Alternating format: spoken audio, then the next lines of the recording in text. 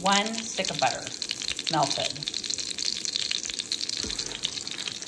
Some marshmallows, from, yeah, the older the better. They're a little bit hard, but kind of soft, but kind of hard. Yikes. And then I found this giant lump of marshmallows that they're definitely old. Okay, we have to, this is not a one-handed activity. I've got to stir better than what I'm demonstrating. You know what that is? I'll let you guess. Oh yeah, it's melted all down. See, now they're soft. Marshmallows are soft. It's gonna be great.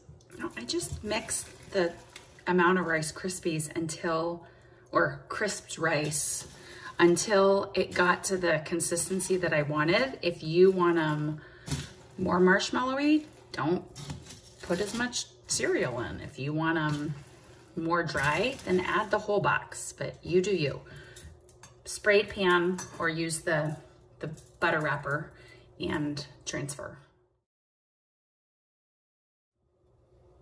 Now I'm just gonna use my butter paper wrapper to push this in. Now, I want really thick treats, so that's why I'm doing this in the square pan. If you want thinner one, you can use like your 9 by 12.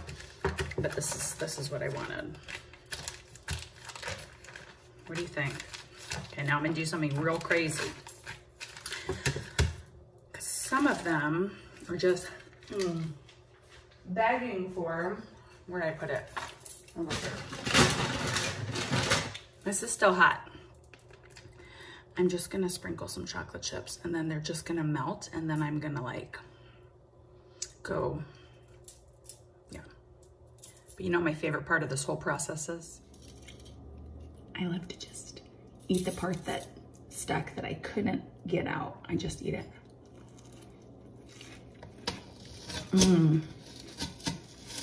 I'm not cool enough. I'm not burning my face.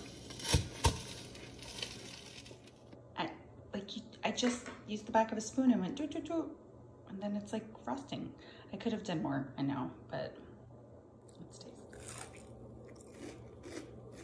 The cookie butter, they taste like cozy Rice Krispie treats. They're cozy, they're cinnamony, they're so good. So,